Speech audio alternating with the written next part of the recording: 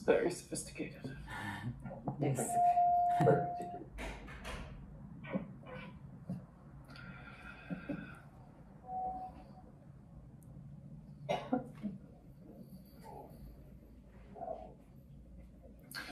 Are we live? Yeah. Okay. Hello, everyone, and welcome to our session on infections. I'd like to introduce our first speaker for the panel, Roxana Rodriguez, who will be presenting her paper, Autoimmunity, Ecological Thought of Mourning. Please. Thank you. Hello, it's a pleasure to be here in this virtual scenario. I want to thank Nicole and the organizers for letting me change in the last minute the title of the presentation at the program. I don't know if you are looking the presentation because I am not. So I decided to change the presentation. When I was doing the PowerPoint, I thought a lot about the pertinence of do it or not. Finally, I decided I will feel more comfortable presenting what I am researching right now, autoimmunity, ecological thought of mourning. Next slide, please.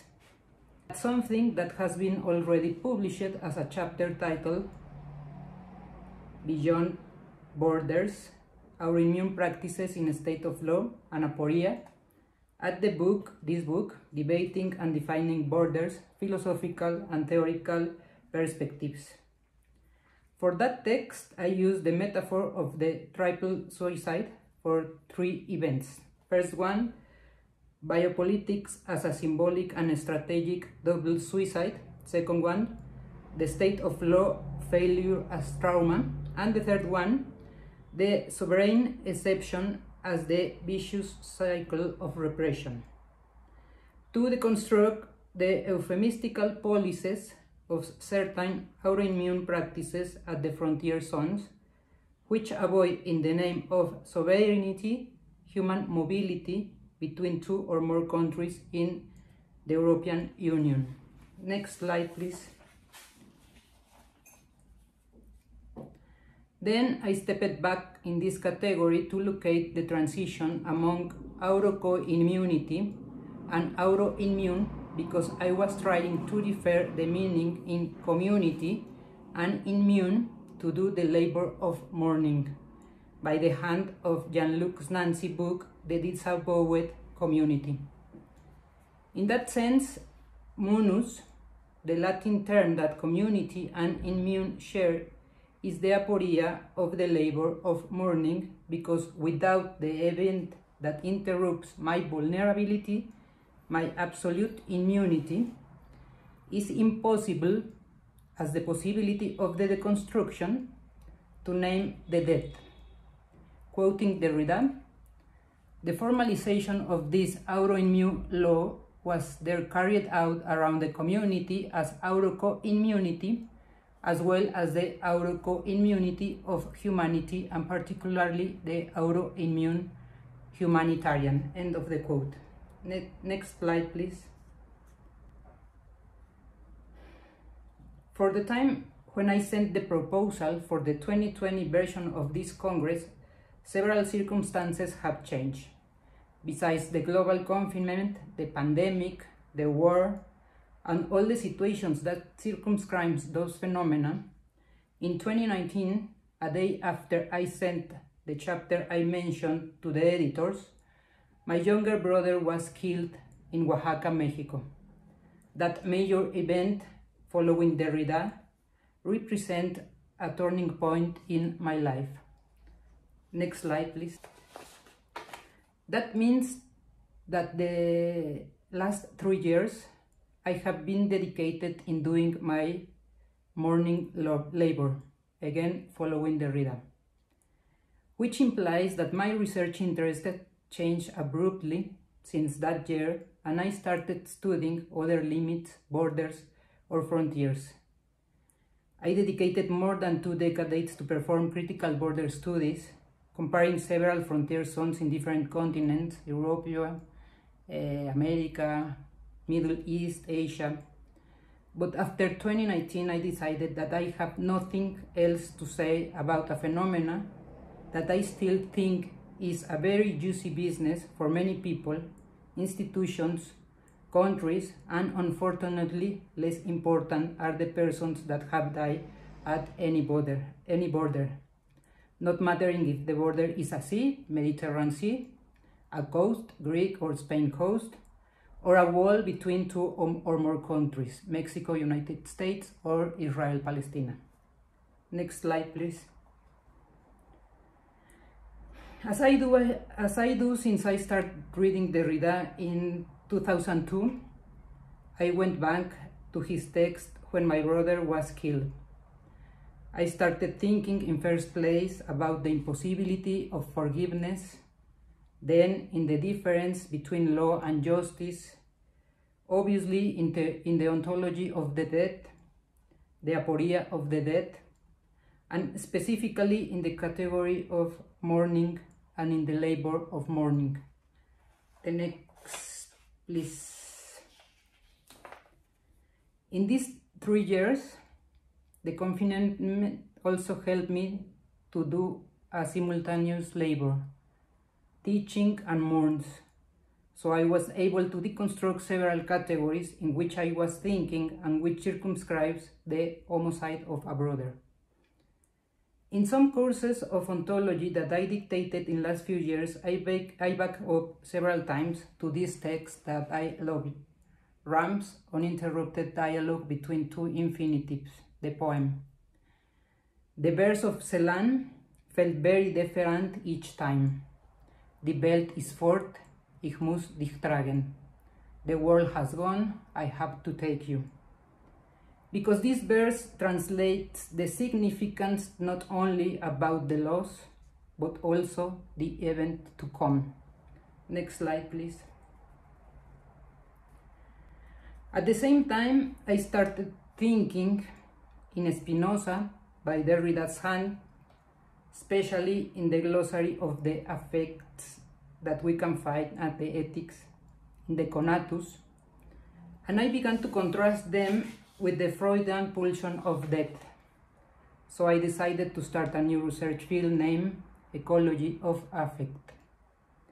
I recover in first place an ecological thought since a Boaventura de Sousa Santos category, ecology of knowledge, which opposes to the monoculture of knowledge and scientific rigor, deconstructing a more common use of human capital or economy of knowledge.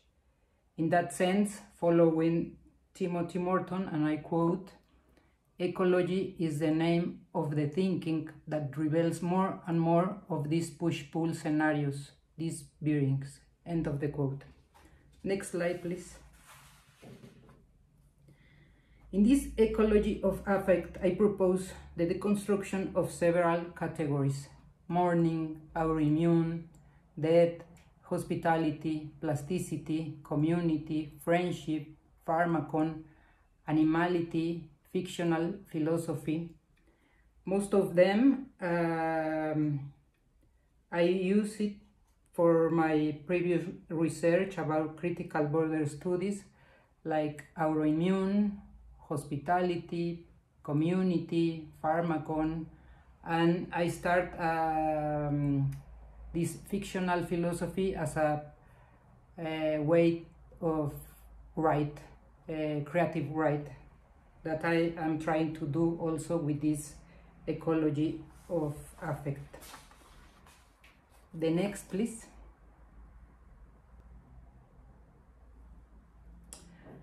After these 3 years, I can conclude that the labor of mourning is also the ecology of affect. It is friendship, it is responsibility, it is freedom, it is ethics, it is care. It is making a community beyond borders of the one who is already dead, the death of each one. It is embracing the earth in which we bury our dead, give thanks, welcome those who are now only in memory, and those who will join in the other labor of mourning that it is to come. embrace the event of death with unconditional hospitality, receive what death gives us or we give to death. Thank you. Thank you for your time.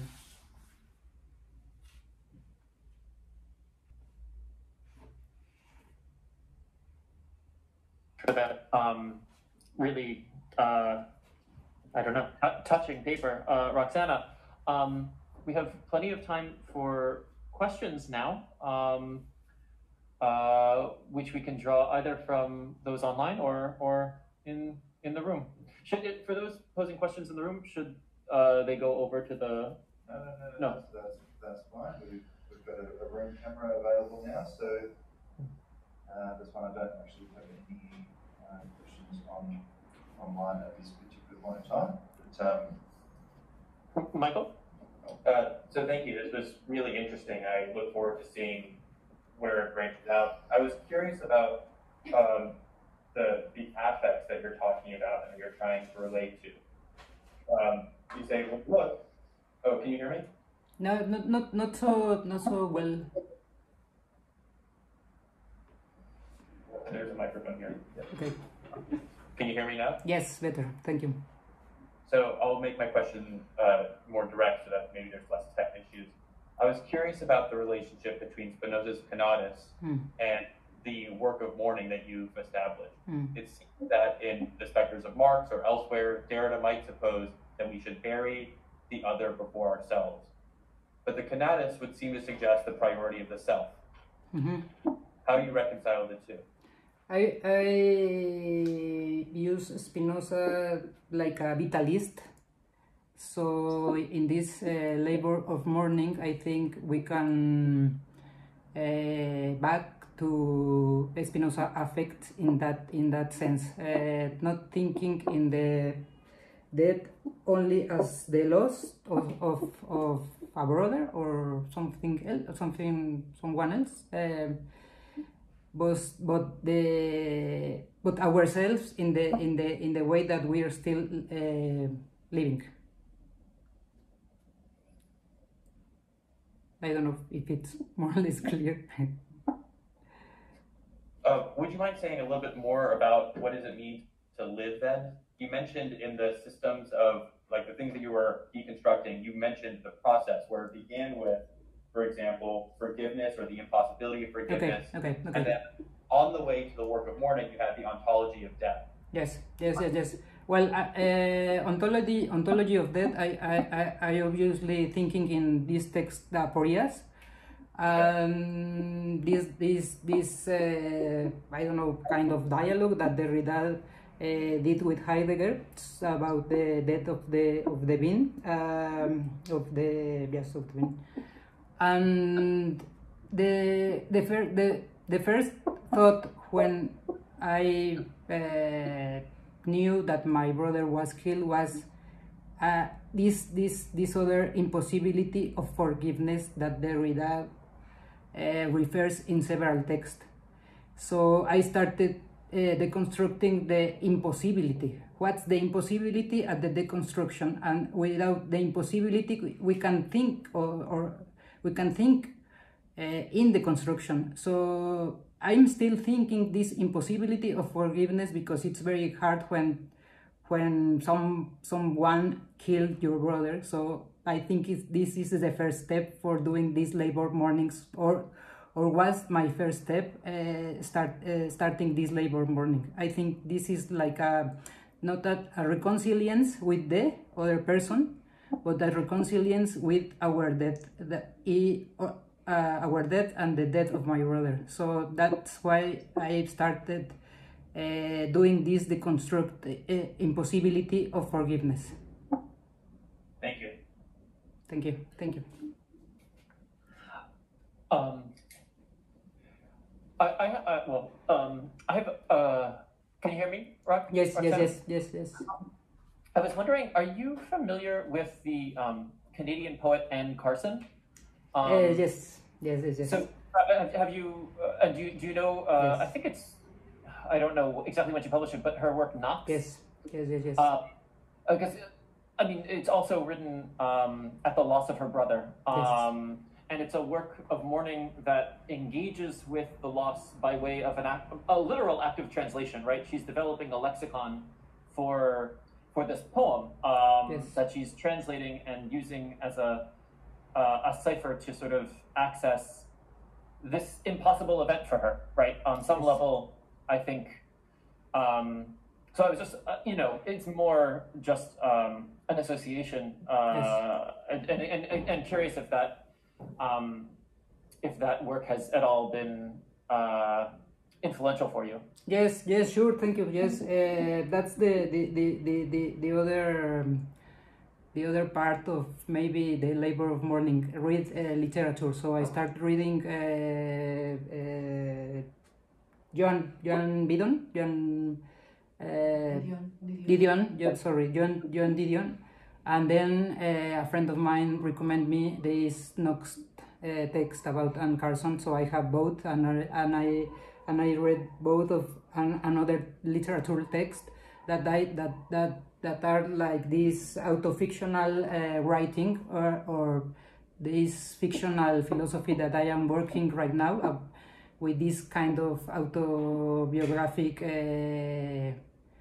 referring, and I think the deconstruction is very close with this auto-fictional or fictional writing. So yes, sure, it was, besides Derrida, it was very useful, Didon and this text of Carson.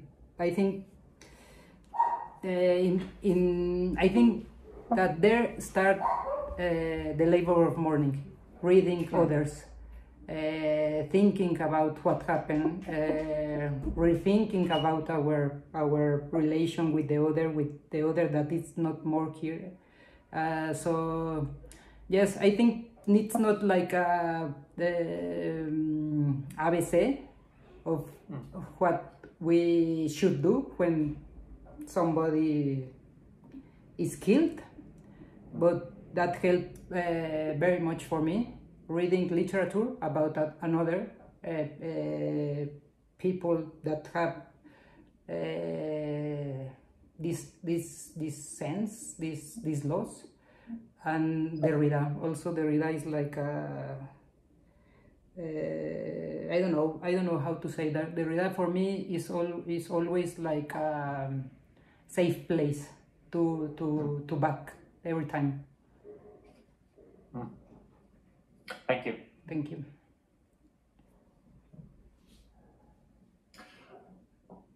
I think we can move to our second speaker now.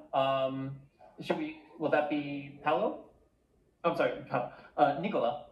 Okay, Nicola is joined us. He's viewing at the moment, but he'll actually need to go to the schedule and join the backstage